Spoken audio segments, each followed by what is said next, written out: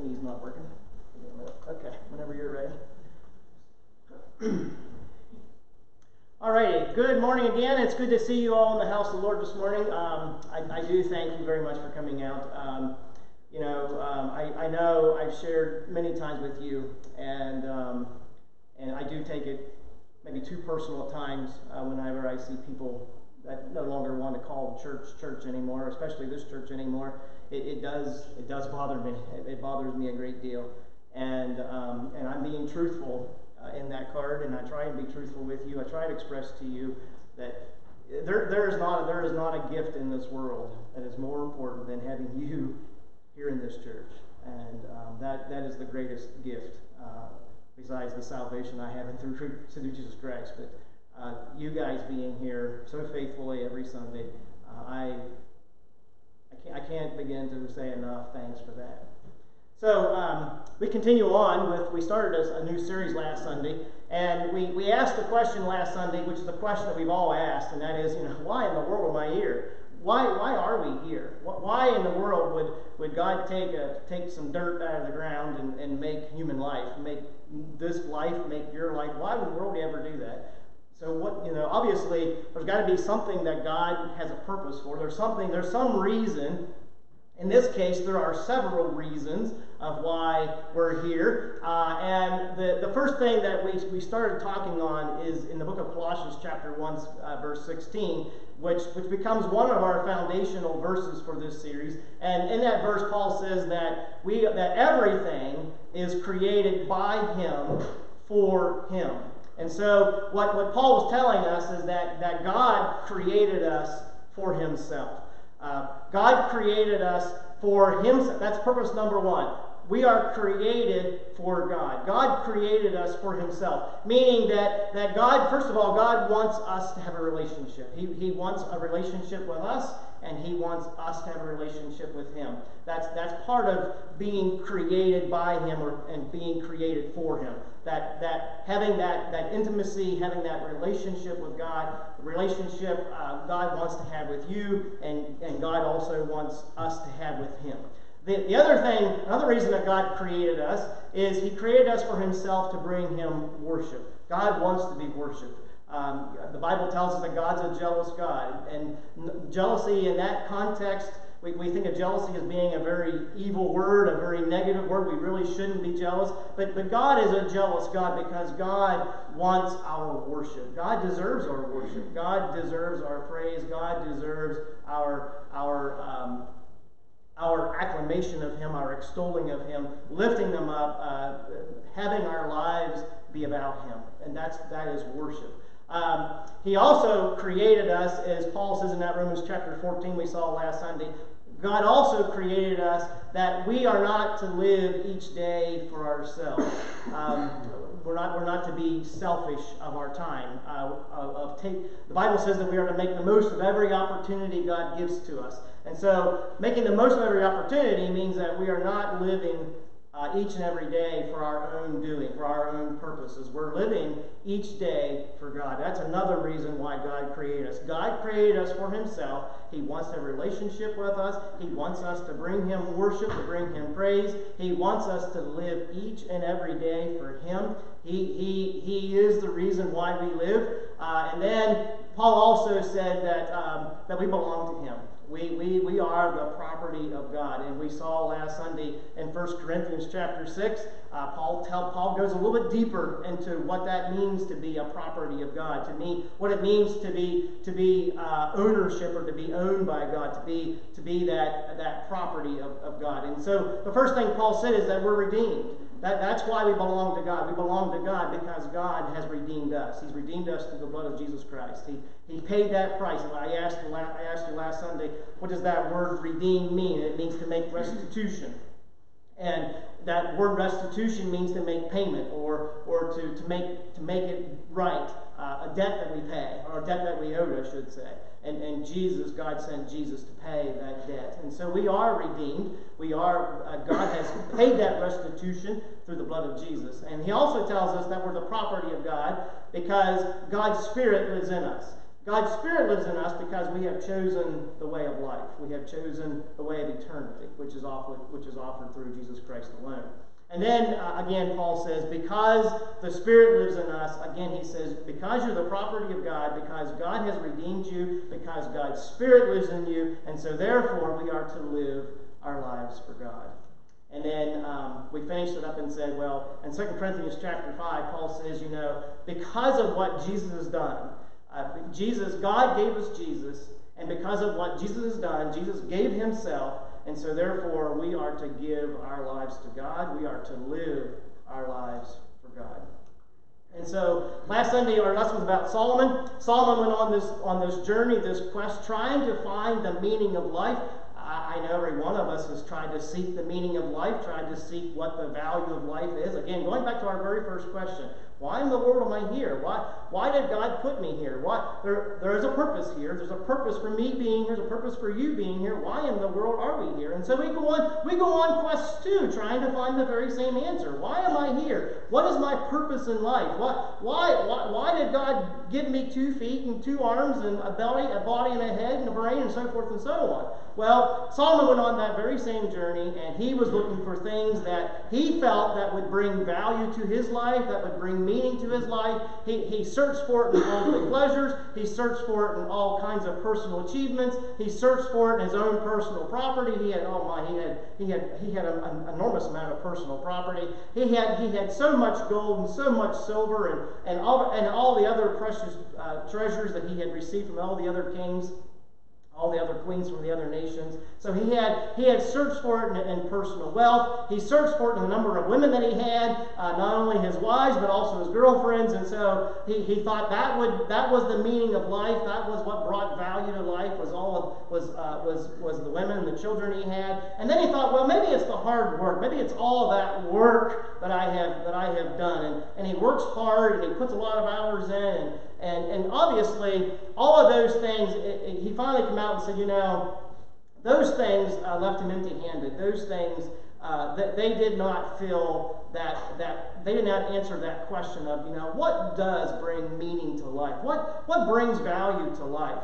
And he tells us that those pursuits were meaningless pursuits. He calls it chasing after the wind. It didn't get the answer he was looking for. It didn't bring him to that place in his life where he felt, that was really what life is all about. That's why I'm here. That's why God put me on this earth. And so Solomon sought all of those things. He sought that personal gain, that personal achievement, that personal, all those children and women he had, and all of those achievements, and all of that worldly wealth and worldly possessions. And he came back and said those things were not it. And this man was extremely rich and extremely powerful. He was the second wisest man behind Jesus, of course, and so he would have had great amounts of achievements and personal gain. But in the end, it left him and said, those things were not what was adding value. And finally, Solomon comes to the end and says, I know exactly what brings value to life. And he tells us that we are to fear God and obey God. In other words, what he's saying, what is the meaning of life? What is the value of life? And he talks about the fear of God and the obedience of God. He's talking about one thing: when we live our lives for God. When we are in awe or in worship. That word fear means to be in awe, means to be in worship of God. We are living a life for God. We are living our lives for God when we are involved in worship, and that worship can be a lot of things. We are also in living our lives for God when we're living our lives in obedience to God. So when Solomon says, it is the duty of man. It is the duty of man to fear God and obey God. He is talking about it's a duty of mankind to live our lives for the Lord, to give our lives to God, to live each and every day for God. And so our series is called right here. It says that we're talking about a life well lived is a life that is lived for Jesus. That's what we're talking about in this series. We're talking about, again, we're asking the question, why are we here? Well, first and foremost, we are here to live our lives for God. We are here to live each and every day for the Lord Jesus Christ. All right.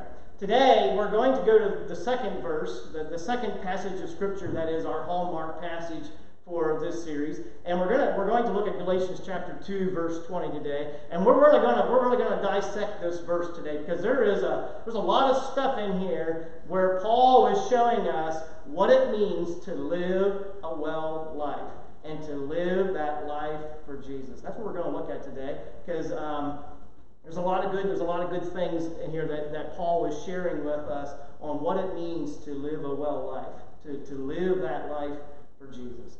All right, Galatians chapter 2, verse 20, as I've said. Excuse me. I have been crucified with Christ. It is no longer I who live, but Christ who lives in me. And the life I now live in the flesh, I live by faith in the Son of God, who loved me and gave himself for me. I want to read that one more time. Because again, we're going to really digest this verse today. We're going to really dissect this verse today. I have been crucified with Christ. It is no longer I who live, but Christ who lives in me. And the life I now live in the flesh, I live by faith in the Son of God, who loved me and gave himself for me. All right. So the first thing Paul introduces us or tells us about this life well lived, this life that we are to live for the Lord, to live for Jesus, he says there's a reason why we should do that. There's a reason why every one of us should get up every morning and say, today I want to live my life for the Lord. Today I want to live my life for Christ. Today I want to make this day the Lord's day in my life. And the reason being is because our sinful self has died. Our sin nature, our sinful self died when Jesus died. That's what Paul said.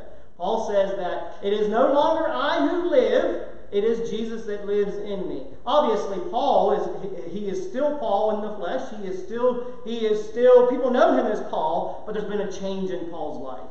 He is no longer living as Paul once lived. Now, his sinful self, my sinful self, your sinful self died. There is no old Trav anymore. That old Trav died. Now the old Trav still has its ugly face once in a while, but it's supposed to be dead, because my old self, your old self, died when Jesus died. So that is reason number one. We're going to digest that a little bit further this morning. That's reason number one why we should be getting up every morning and saying, I want to live a life well lived today, and I want to live it for Jesus today. All right. The second thing that Paul tells us is that because of what Christ has done, because of that enormous amount of death that he incurred for us, and because of what took place on Calvary for us, that should cause us now to be rethinking about our lives, rethinking about these are the old things I used to do, and these are the new things that Jesus wants me to do, and so therefore I should have a change in direction, a change in heart. A heart that says, I don't want to live for myself anymore. I don't want to live for my purposes. I don't want to live to please me. I want to live to please God. I want to live my life for God's purposes. I want God to get the praise. I want God to get the attention. I want God to get the center where he needs to be. And so Paul is saying that it is no longer I that live, but it is Jesus or Christ that lives in me. And he says, I no longer, now that the life that I live in the flesh, he says, I live in faith in Jesus Christ. And so again, he's talking about this transaction that Christ has made. This transaction has been so impactful to him, so meaningful to him, that it has caused a change in his life, a drastic change in his life, a significant change in his life, where he's now saying, listen, I know that myself has died, and so therefore, because Jesus gave himself for me, I want to give myself to him. I want to live for his purposes. I don't want to live for my purposes. I want to live for God's purposes, what he wants in my life, what he wants my life to be, where he wants me to go, what he wants me to say, so forth and so on. Now, the last thing he says that we live our lives with faith. Now, those are the three things we're going to digest this morning, dissect this morning a little bit deeper. Again, talking about our sinful self has died when Jesus died. That old me, that old you, it's gone. It's gone because of what Jesus did on the cross, the transaction. Because of what Jesus has done on the cross for us, it should have such an effect upon us. It should have such an effect upon us that we're really thinking about our lives and thinking, this is not why I should be living my life. This is not who I should be living my life for. Going back to what Solomon said. Solomon said, listen, I'm trying to find what's value here. I'm trying to find why on the earth God put me here. Well, finally he comes to his senses and says, I know why God put me here. God put me here to fear him and obey him, to live my life for him. And so that transaction that Jesus has done on the cross for us should have an effect upon us where we're thinking about our daily lives. Where we get up every morning we say, listen, today is not Travis's day. Today is Jesus' day. And I get up tomorrow morning, you get up tomorrow morning, you say, today is not this person's day, your person's day. This is Jesus' day. So we live, we have a change, we have a change in purpose in our lives. All right. Romans chapter 6, verse 4 says, we were buried therefore with him by baptism into death, in order that just as Christ was raised from the dead by the glory of the Father, we too might walk in newness of life. We know that our old self was crucified with him in order the body of sin might be brought to nothing, so that we would no longer be enslaved to sin. So now there's some things that Paul is telling us that God has done through the cross, through Jesus Christ. First of all, God has given us many, many, many mulligans. I use the word do-over, or the phrase do-over. We can think of it being a mulligan. I think about when I was working on the lesson a little bit this morning. The first thing I thought about was the prodigal son, or the prodigal daughter in the lady's case. How many of us have played that prodigal son or that prodigal daughter? Every one of us. How many times have we played that prodigal son or that prodigal daughter? Many times. And so every time I walk away from God, the Father is there waiting for me to return. Every time you walk away from God, the Father is there waiting for you. He gives us do-over, mulligan after mulligan after mulligan after mulligan after mulligan. He has given us multiple mulligans. He also tells us that, Paul tells us that he has given us spiritual freedom. We have been set free from that life of sin, that enslavement of sin. We've been set free from that. He also tells us that God has given us eternal life. And then he also tells us that he has given us a new life. Going back to what Paul said. Paul said, that old self, that old me, that old you has died when Jesus died. And now he has given us a new self, a new person inside of us. Now, because we have this new image, this new personification, he says that we are to live our lives, our new life, with faith in Jesus Christ. That our living out of this new life requires faith. I can't live out, you cannot live out our new lives without the most essential piece, or the most essential ingredient, which is faith. Every one of us needs faith to live out our new life. Now, in Philippians chapter 3, Paul says this, indeed, I count everything as loss because of the surpassing worth of knowing Christ Jesus my Lord. For his sake I have suffered the loss of all things and count them as rubbish in order that I may gain Christ. And being found in him, not having a righteousness of my own that comes from the law, but that which comes through faith in Christ, the righteousness from God that depends on faith, that I may know him and the power of resurrection, and may share his sufferings, becoming like him in his death, that by any means possible I may attain the resurrection from the dead. All right, so now Paul is going I want to go one step further where Paul's going with this. Paul says, he's talking about this living his life, living our lives for Jesus. He says, first of all, he says nothing else like it. There is nothing in this world of more value than living your life for Jesus. There is nothing in this world that can give you, that will add any more greater value than living your life for Jesus. That's what he said. He said, I want to know God. I want to know Christ. That's all he wants to know. And so he's saying that there is nothing more valuable. He also tells us that because of this value of knowing Christ, because of this value of living for the Lord, because there's no greater value than living each day, getting up every morning and saying, today is Jesus' day. I'm going to live for him. Now, we're human beings. We're going to fall short of that. But we still get with that purpose in mind to live our lives for Jesus. And so he tells us that because of that value, he says that even sufferings and hardships cannot derail it. He talks about everything he's lost. He says everything that I've lost because of knowing I want to know Christ, because I want to live my life for Christ. Everything that I've lost, he says they're rubbish. He says they're not going to cause me to rethink how important it is for me to live my life for Christ. It's not going to cause me to second guess what I'm doing and what God's doing in my life. I'm not going to second guess it. I'm not going to allow those sufferings and hardships to derail what's important to me. What's important to me is to know God. What's important to me is to live my life, the remaining days of my life, for the Lord. Now, he also says that with our faith, we live out our faith. He says that we anticipate the reward that comes in the end of the journey because of our faith. And that reward, again, goes back to why we would even want to live our lives for Jesus, because there's a great reward for us.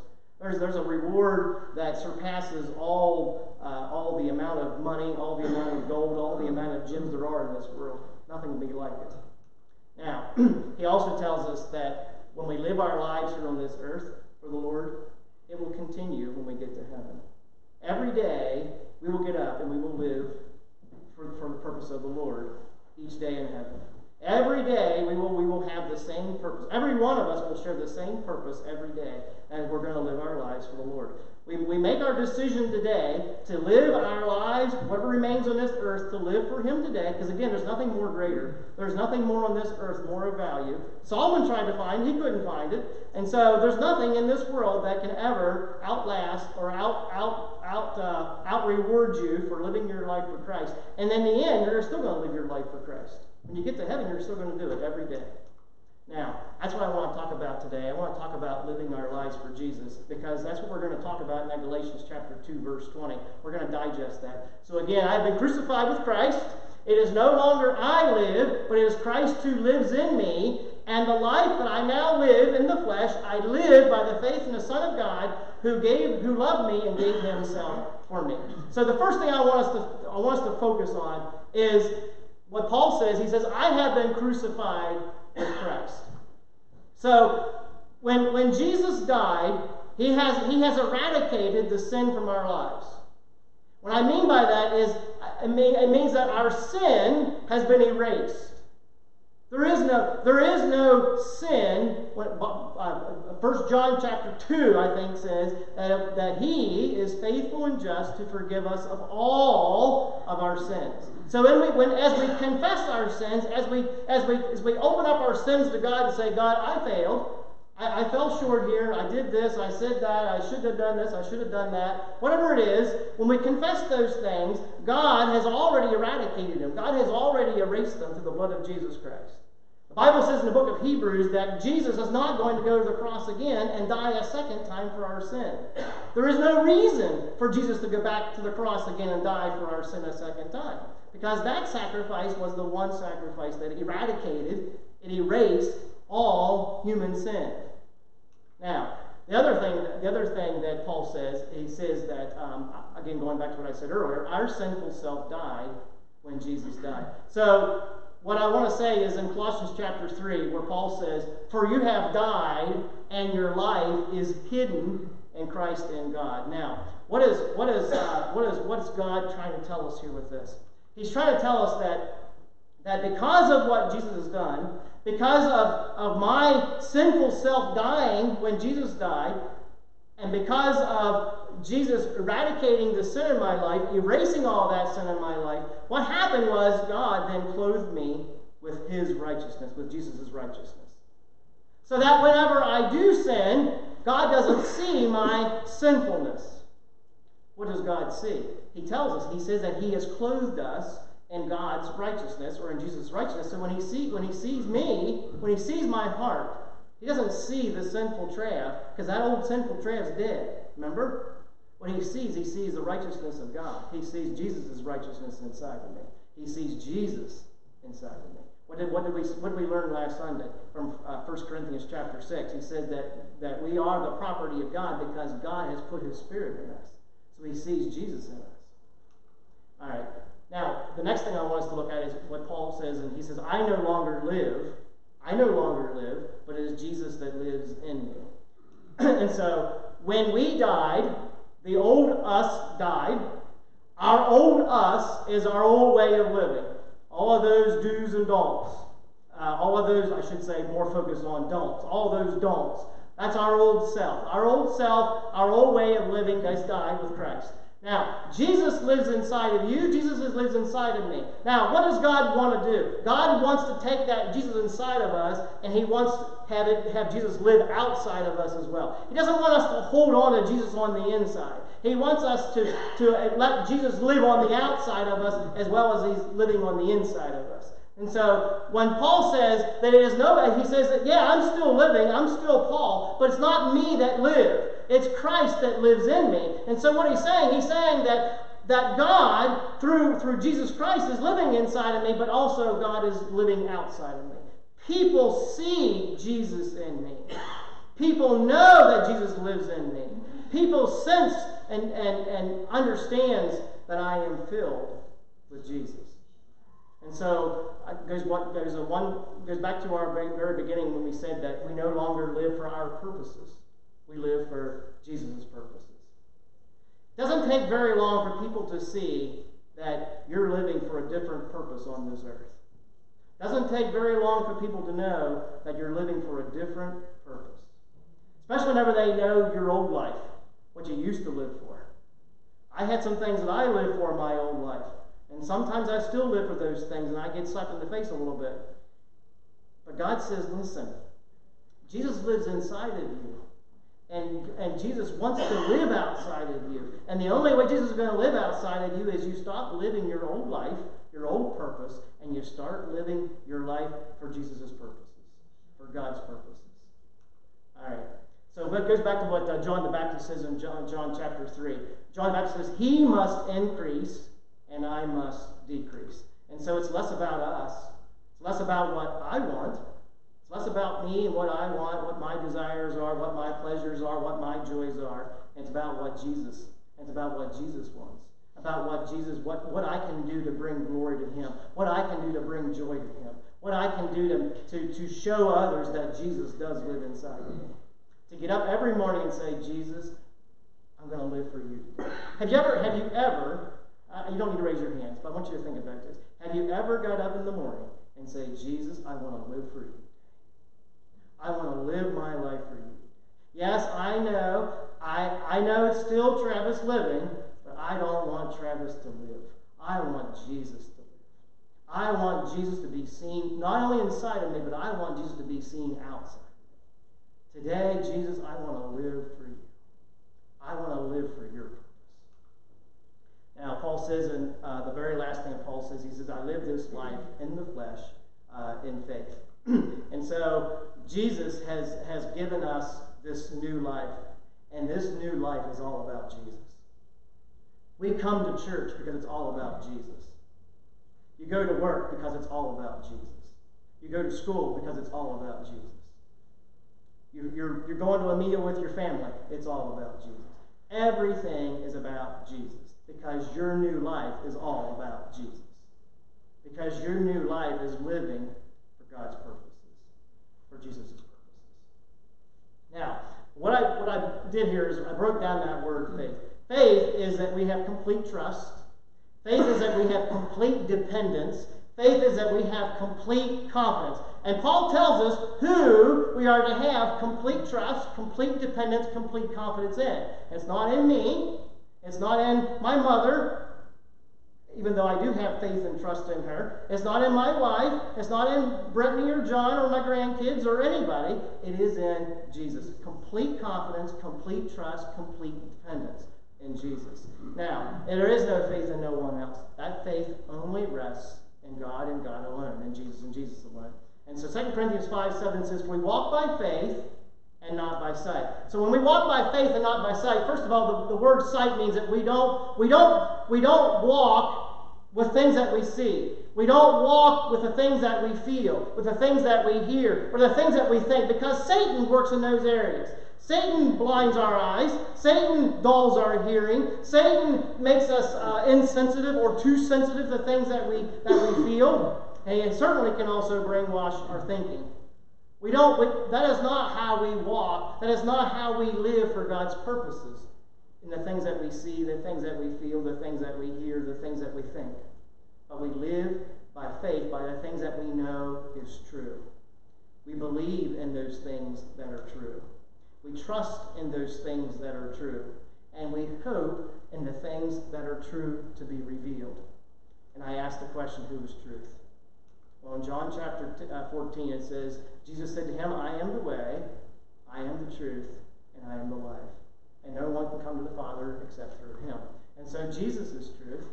And so we live our Jesus life in faith solely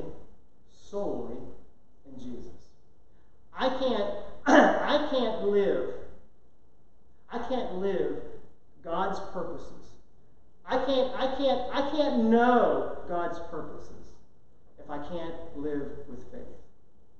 I know what happens whenever my faith starts to fizzle or my faith starts to diminish. All of a sudden now, my purposes have changed in life. It's about, okay, this is going to happen, so now how do I get ahead of that?